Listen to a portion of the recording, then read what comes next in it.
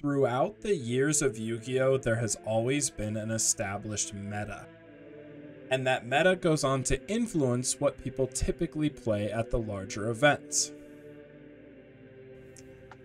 But what if you took a list of every deck from the September 2011 meta, randomized them, and put them into their own single elimination bracket tournament, allowing for exactly one of every different type of deck to be represented? In this series, Joe and I will be playing out a full single elimination bracket tournament. Each week, Joe and I will be playing a different deck, and whatever deck wins will move on, and whatever deck loses will be eliminated. The goal of this series is to see if the traditional meta will reign supreme, or if a new champion will be crowned. Be prepared for jank winning, meta losing, and for the format as we know it to be turned upside down. Welcome to the Tournament of Tournaments.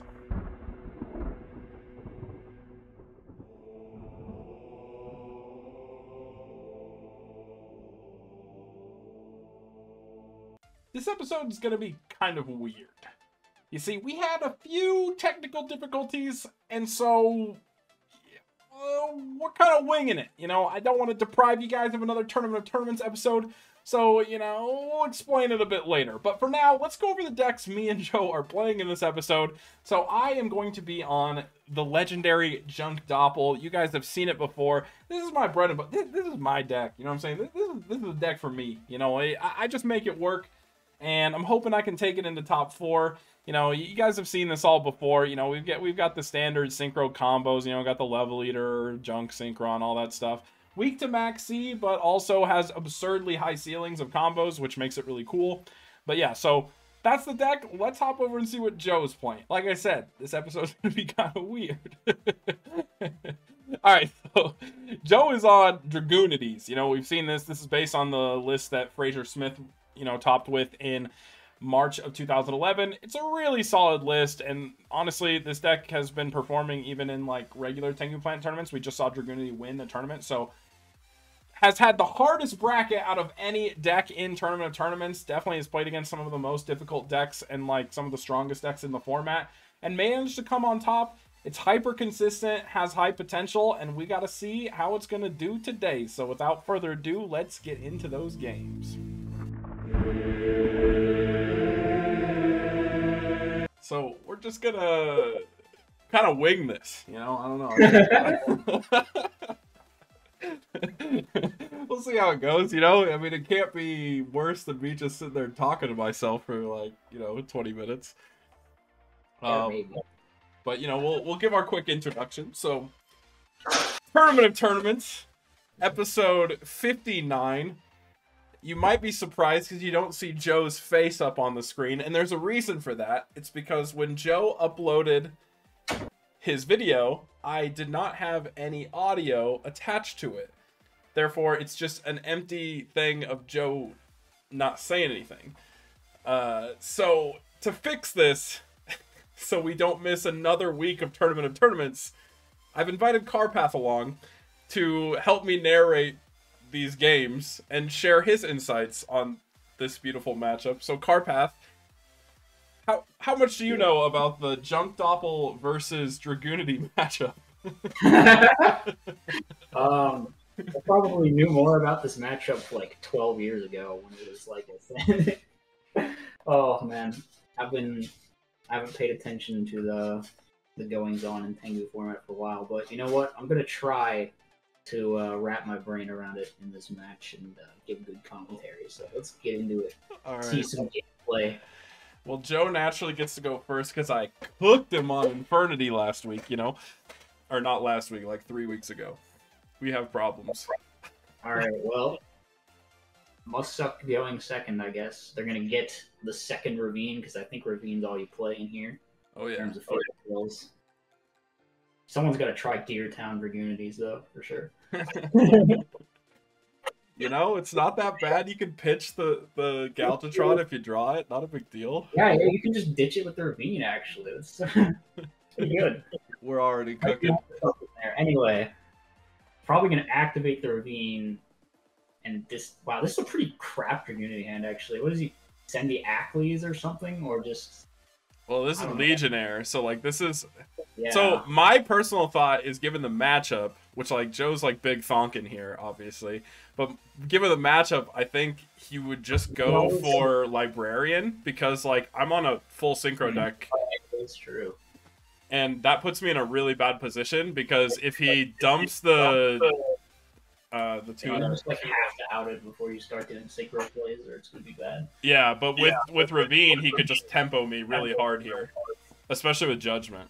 You can also just search the Acklys to Yeah. Or he could send the Phalanx and do your play, which I don't know what he does. We'll find out. So I do know what he does. He definitely goes for the Phalanx search, which I don't agree with. I think you dump the Phalanx, go for the level 5, and then set Judgment MST and just commit. I guess he just wanted to play a little slower here. I'm not sure. His hand is really bad, I'm not gonna lie. This kind of just sucks. Yeah. Well, it basically puts me in a position where I either synchro to out his Librarian, or I just let him make Stardust on the following turn and draw 2 cards.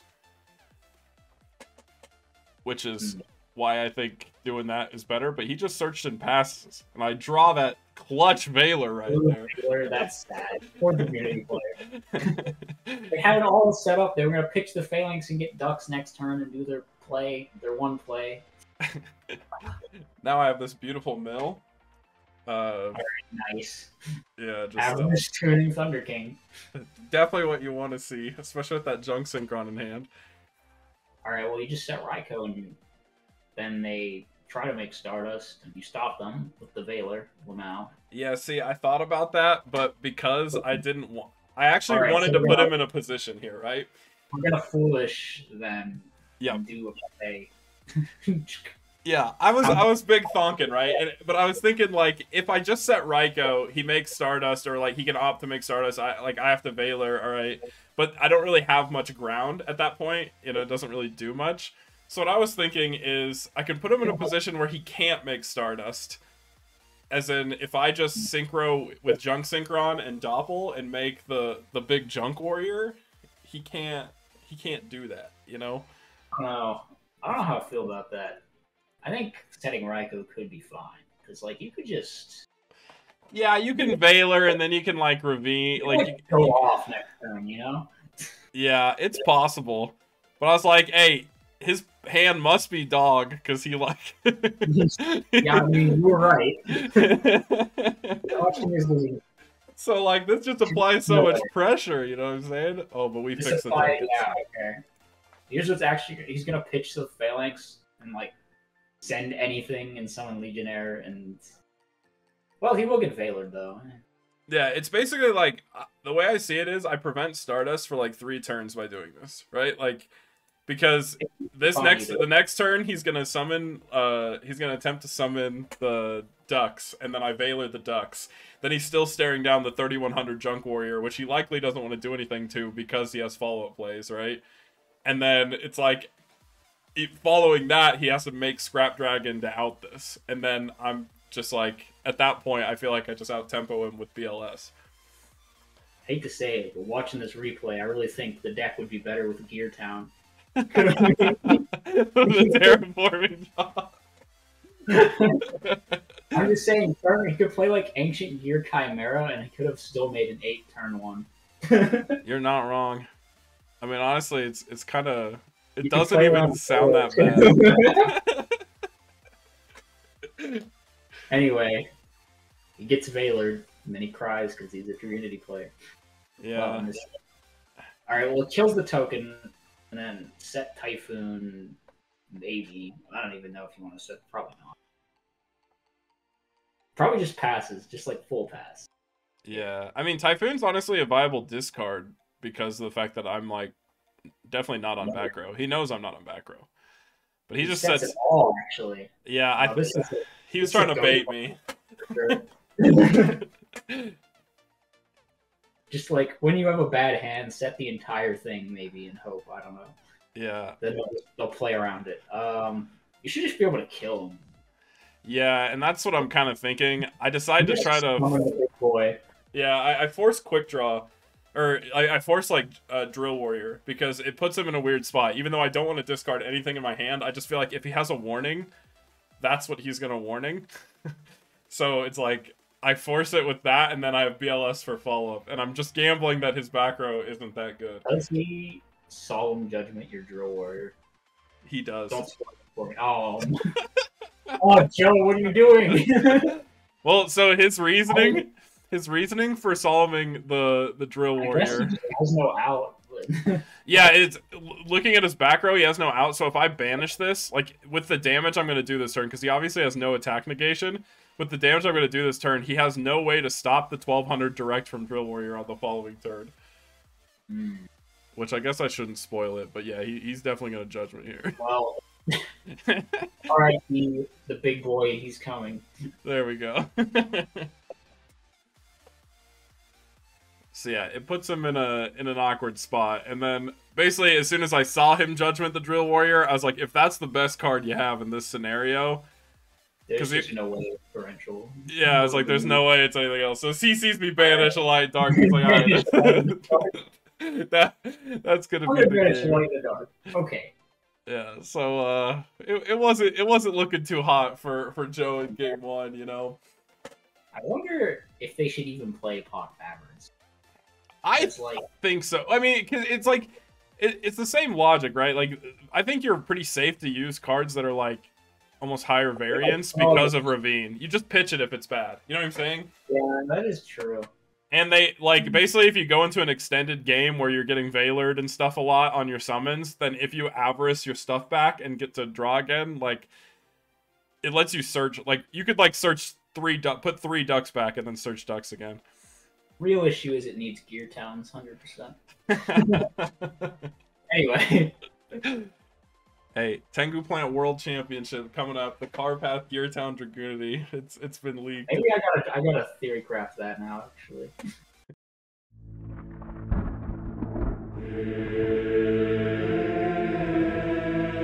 And we back into it. Will I get the 2-0? I won't spoil that. We'll see. We'll see what happens. Well, we can already tell with this hand that you're not getting the 2-0. Also, you're getting dust shooted, so have a nice game. True. Yeah, we got the... Actually, they just sound Thunder King. Yeah, Thunder King Dust Shoot does not feel good when you're playing this deck. You know what? You can yoink the Thunder King and synchro with it. That is the plan. No matter what he takes. Yeah. Does he take Dad? Or does he take one of the two? I So, feel like it hardly matters what he even takes here. Yeah, I'll explain his choice when he does it, because I think he makes the correct choice here. But it's just a matter of him making it. Probably the Spore. Yeah. Yeah. He does Spore just so I don't Librarian, because if I Librarian, then I draw 2 if he goes for a Synchro play. Yeah, that makes sense. So yeah, I have to commit to the Junk Synchron, and we make the Junk Archer, who I don't think I've ever played in this entire series yet. Never Junk Archer. Nah, this card's kind of weird. All the time. Okay, I lied about that. We don't. Yeah, I don't think any... This card, no one plays this card. It's like came up like in very few scenarios. Why did you not? Because I know he's on like D Prison and stuff like that, and I have Decree. So I'm like, as long as he doesn't out this, then I can like, you know, like I'm just playing around D Prison. Wonder what he does here. Actually. Set of Phalanx or like? Oh, he goes for plays. Cyber Dragon, Black Rose. I don't know. Seems bad. I wouldn't do that. Yeah, there's like only 2 plays. No! Hey, you know what Black Rose has? 100 more attack points than the Junk Archer. At least he didn't blow up the field. Yeah, no Black Rose. We just get the big damage. But now look at this spicy top deck here. Oh my god, am I so good at this game or what? I did shuffle, by the way. I checked the log. I did shuffle. It happens sometimes. It does.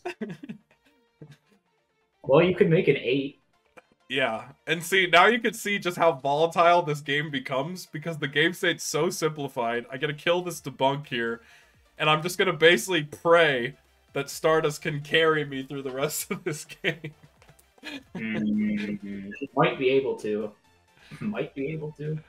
Yeah, we get the decree off, so I'm not getting. I know I'm not getting warninged here. Always have to flip decree first, and because of warning. Yeah. Book of Moon would have ruined my life, honestly. I would have been Omega doomed if he just books in response to the Reborn. So big mistake here. Should have made Thought Ruler. Oh. So yeah, this is like one darkened grave. We're just chilling. There's surely no plays here. Like, you just have to set paths, right? Yeah. He can technically normal the Atlas and use its effect to summon, like, to equip himself to Legionnaire. I guess. Yeah, because he can force the Stardust pop, but does it... It would be the Legionnaire's effect, so he would... Legionnaire's link 1, or...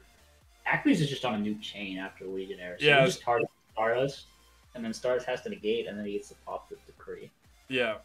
Now, I don't think that's good, necessarily. No, it's not good. I don't it would think turn your debunk deck back online, but, like, who even cares? He knows that I have Dark Armed in hand because of the Dust Shoot. So he has full information. You know, it's not looking pretty. Honestly, he just needs a Ravine though, and he's chilling. A Ravine or a Dux or a Terraforming. Yeah, that's a lot of good topics. He just passes. Yeah. I think setting the Phalanx would have been acceptable there, you know, because, like, why not? And I get this nasty MST top deck, so I cut off 50% of his draws. Alright. Actually sacked. Yeah, I saw him activate that, and I was a pretty happy boy. I was like, ooh. Poor Joe, he didn't deserve this. Yeah. But now I'm defenseless. The Phalanx is engraved. Any Dux top deck or second Ravine or Terraforming just ruins my day. Because I draw Heavy Storm like a psychopath. Yeah, that's not too good in this situation. Not looking good for Joe, though. Needs to find something. Uh-oh.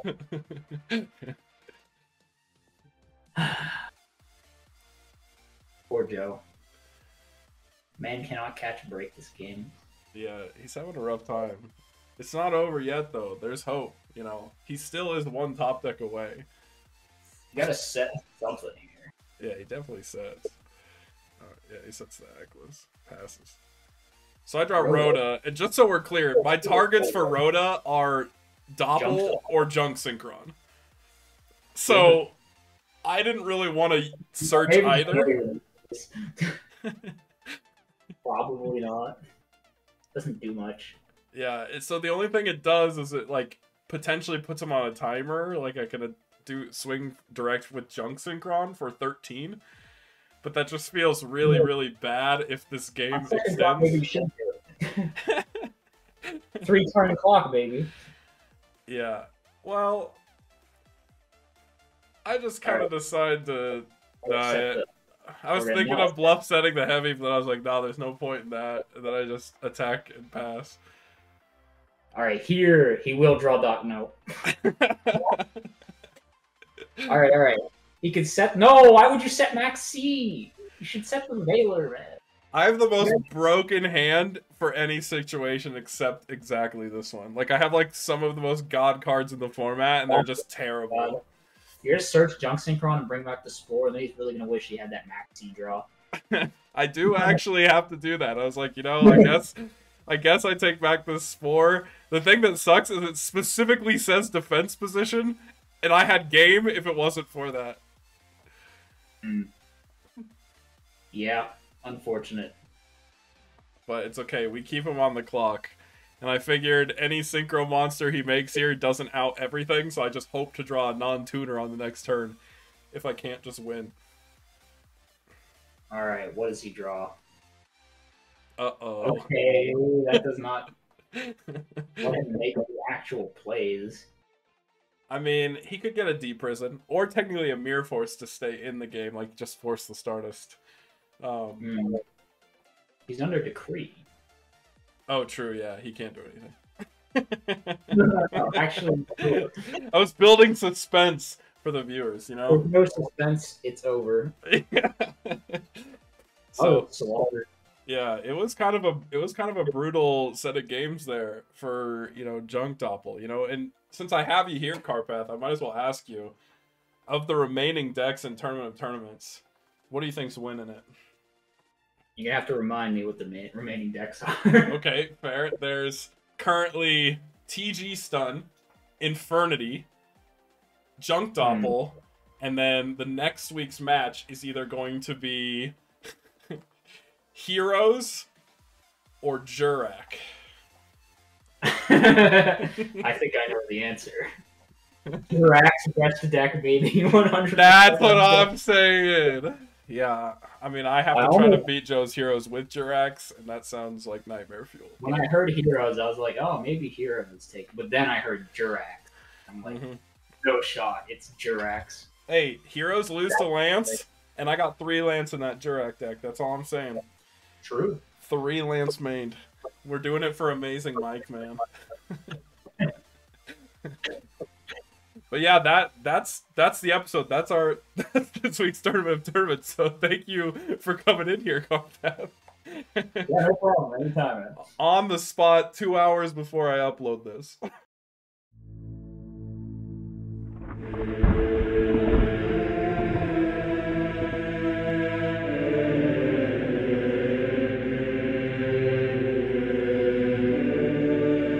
So guys, that's going to wrap it up for another week's episode of Tournament of Tournaments. As a reminder, we release new episodes of this series every single Friday, so make sure you guys are subscribed not only to me, but also to Joe to help support the series and stay up to date on when we release new episodes. We'll give a quick shout out to the Patreon, so shout out to Richard, Beast Eyes, Slap God, My Dude, Photo Shooty, Brian Ford, and Sven Olbrand. Thank you guys so much for the support. I really appreciate it. But other than that, thank you so much for watching. Make sure you guys like, comment, subscribe, and have a great time doing today.